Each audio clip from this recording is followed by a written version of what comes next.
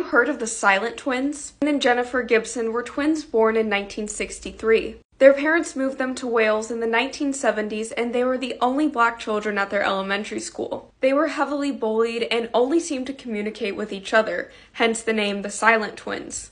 Although their parents spoke English at home, June and Jennifer only spoke in what is assumed to be a sped-up version of Bajan Creole. When it was the two girls alone, they would be so animated together, but then the second that someone else walked into the room, their hands would fall to their sides and they would go silent. In retrospect, though, their silence was a protest to the systematic racism that they experienced as children. Their bond, however, wasn't just a loving one. At one point in time, Jennifer tried to strangle June with the cord from a radio, and June once tried to drown Jennifer. As they got older, the girls started to get into some criminal behavior. In 1981, they burned down a tractor dealership and then also tried to set fire to a technical college. In 1982, the two girls were declared criminally